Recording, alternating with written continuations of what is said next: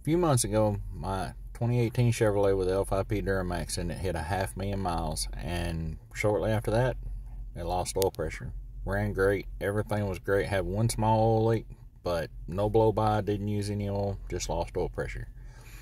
I was hoping it was something simple like a sending unit or something like that. I tried everything I needed to try while I was in Arizona, couldn't figure it out, so the Transport Bandits came to my rescue. They have a YouTube channel as well.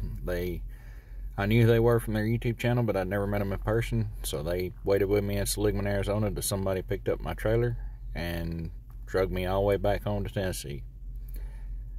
After I got back, I kind of dropped the ball. I didn't know which way I was going to go because the rates had came down, the fuel went up, parts are hard to get. I didn't know if I wanted to do this anymore, but eventually I figured the truck had to be fixed, and then I needed to figure out what I was going to do because the jobs I was taking around the house just weren't enough to pay the bills, and I did not enjoy what I was doing. So I picked up a used engine from Savannah, Tennessee, Raceway Auto Parts, and decided I would just swap it in. At least I'd have my truck back running.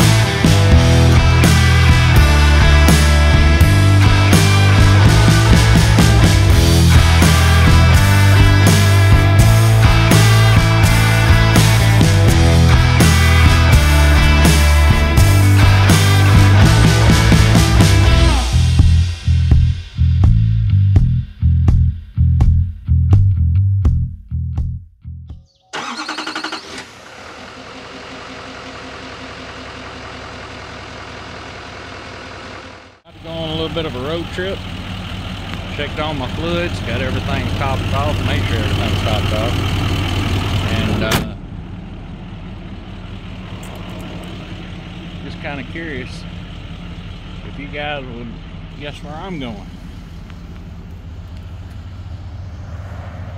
All my equipment back in, fifth wheel back in, truck's running great. So this actually feels kind of weird. See all the stuff back here and everything else. I'm headed back to Indiana Transport. Called them up last week and asked them how hard it would be for me to lease back on. They said, well, you didn't technically quit, you had engine issues, and you know, if you want to come back, you're welcome to come on back. So the truck has been doing really good. I had to replace the trailer brake control module because ever since I plugged into that big monster I took to Santee, California, ever since I hooked up to that one and took it out there, my trailer brake, it's been popping up check trailer wiring, check trailer wiring. So I put that in. That got rid of the trailer brake control module codes in the computer. I checked it with AUTEL, and then it popped up open and erratic signal coming from the front left hub assembly or wheel speed sensor. So I changed that hub assembly, and it was one that I'd already replaced with one from O'Reilly Auto Parts. I want to say it was the Master Pro brand, and the original one, I don't think anything was wrong with the original. I was just told by a lot of different people that it had noise in it. When I took it in to get the tires rotated one day, and they said that I had a noise in it, and I took it to my tire guy, and he said, it's hard to tell. He said, but I do hear something. I'm not saying it's a bearing failing, and I heard it too, but I don't think it was a bearing failing. Anyway, it would sound more like brakes rubbing as you spin the wheel. So I went ahead and replaced it on a whim with a Master Pro from O'Reilly's because I couldn't get a genuine AC Delco, and that one failed again already. The original lasted over 400,000 miles. That one lasted not even 40,000 miles, not even 20,000 miles. So anyway, I'll put another one of those in, and as soon as I can get parts, I'm gonna do both hub assemblies, all the brakes all the way around, give it some TLC that it desperately needs, Right now today, the truck got 502, 539 on it, and that is pretty much that, and the front brakes is about the only thing I can think of that I changed, other than, you know, it does have a different engine in it now, and it does have I did overhaul the rear end at 300,000, but the transmission is untouched. When I had the cab off putting the engine in, I went ahead and replaced the transmission cooler lines that go from the transmission to the radiator. So when I ordered my ones that go to the auxiliary cooler, they sent me the ones that go to the radiator. So I didn't send them back, I just ordered the others to go with it. So anyway, everybody says, man, I bet you're excited to be going back and all that stuff, and kind of yeah, kind of no. I mean, on the one hand, I really like traveling. I really dislike trucking, any form of driving for money. So I'm getting that way anyway. It's really, I'm really turning that way, put it that way.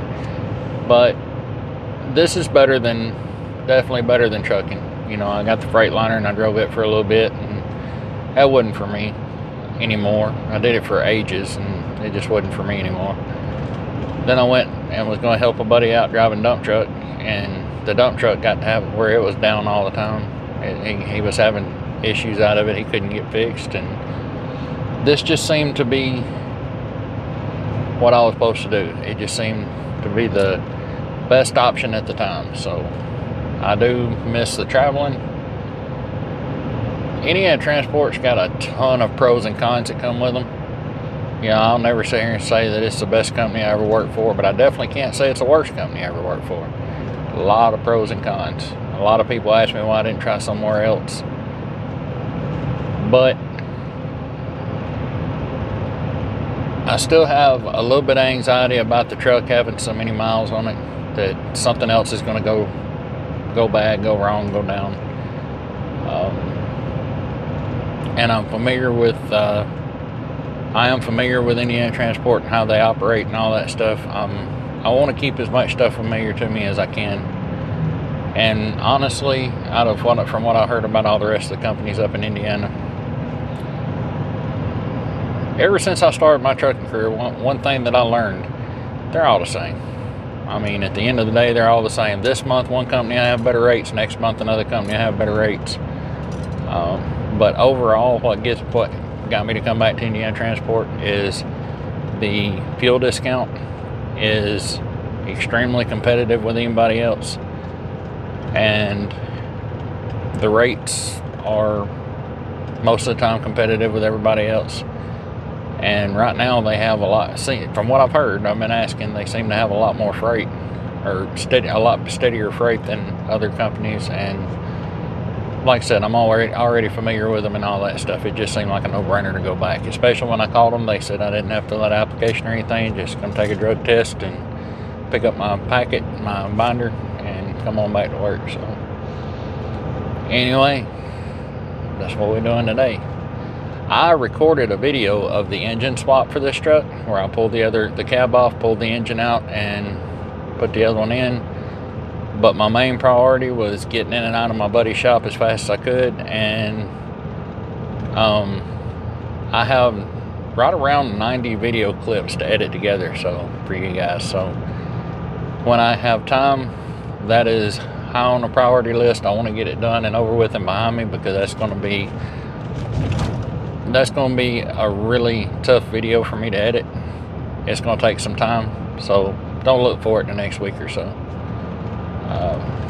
But it will be coming up soon. I am planning on working on it every chance I get, but it's still, I don't have a lot of time here lately. That's one reason I haven't put out many videos here lately. When you're home trying to do home things and take care of stuff that you let go because, you know, well, it's just me at home. So I'm trying to do things that needed to be done while I was out on the road, and then I'm also trying to figure out about the truck, plus figure out ways to keep the bills paid and all that while I was at home.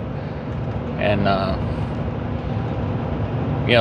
that's one thing. I've made a couple videos talking about money, about maintenance money. How much should you put back? my answer still goes as much as you possibly can. If you don't have to have it to survive and pay the bills, put it back, save it up. Because I am tapped out. I'm starting over from zero right now. So that's not a good place to be. But I've been off work since May, I think, from doing this, and the other stuff that I have done hasn't really paid that well. It's still ate up. Anything I had saved back is gone. So you never know how big of a hit you're going to take whenever something does go wrong. So if you're doing this or just starting out or something like that, and you're trying to figure out how much money you need to put back, as much as you possibly can. So last night, made it on up to Indiana. Whenever I passed right around the Seymour exit, I met up with Tony, and he followed me up because he was leasing back into. And we came on up, got drug tests, and got everything straightened out, and they gave us 2 loads to start off with. One going to Cincinnati, and one going to Katy, Texas.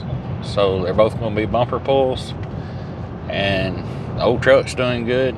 It's 503,000 right now. So, and I was looking the other day, 1,465 miles what I put on it since I've got the engine in it. Everything seems to be checking out, but this will be the first load that I've had on it, so I'm kind of excited to get that first load out of the way.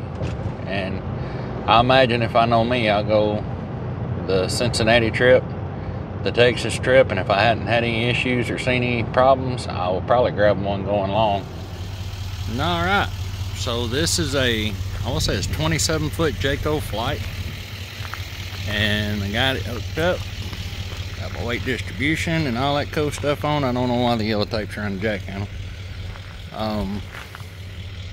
Everything seemed to be all good. Torque my lug nuts, kick my tires, everything seemed to be all good.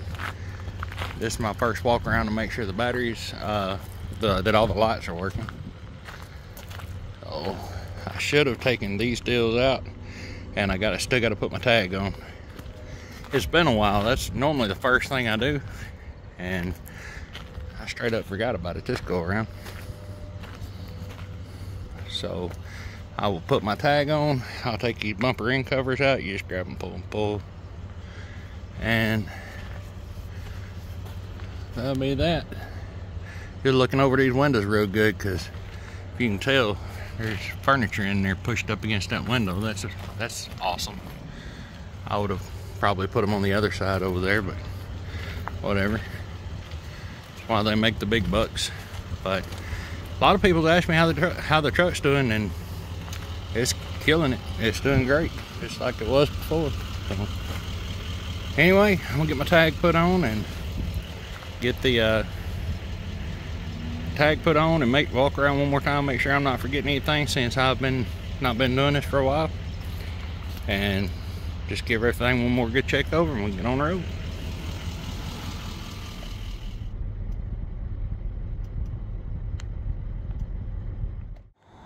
Well, here for delivery in the morning at 8:30, Compass RV in Cincinnati, Ohio, and they said we could just pull up right here in front of the sales department, hang out. And Tony's parked right up there. He's already crashed, went to sleep. I was getting some paperwork done, and yeah, everything seemed to go really good on this one. Get up in the morning, they'll check it in, and we'll head on back up and get our loads going to Texas. Well, next morning, and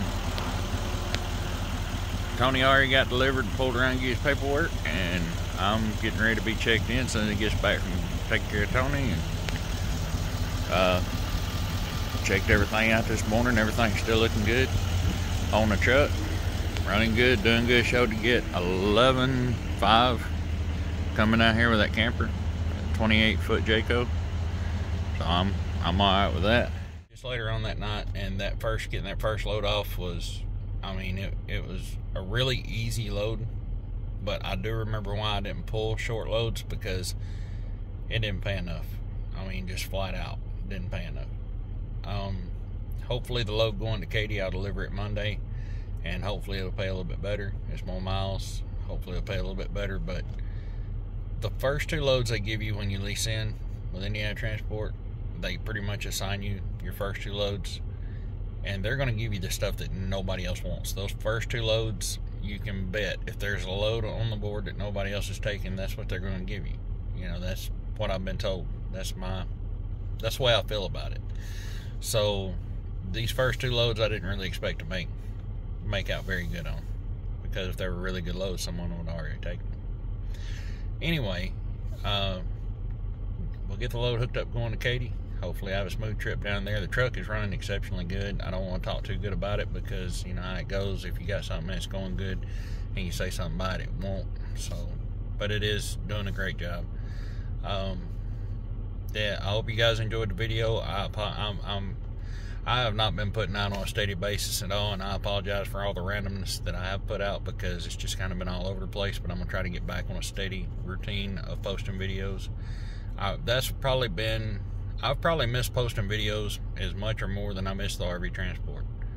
But there's not been time. I've been so scatterbrained that I'm all over the place, and probably will continue to be that way. But I'm trying to get it gathered back up. I saw that the channel is over 7,000 subscribers now. That is just mind-boggling, and I appreciate each and every one of you so much. I haven't been able to get in the comments like I should. If you comment and I don't get back to you, or I don't get right back to you, just know that it's not because I don't care. It's just that life has just been running me over. But like I say, the video of the engine swap is coming. It's going to take me a while to get edited, but it is on its way. I appreciate you guys so much. I'm going to get some sleep. I'll see you in the next video. Like, share, and subscribe. Thank you one more time for watching.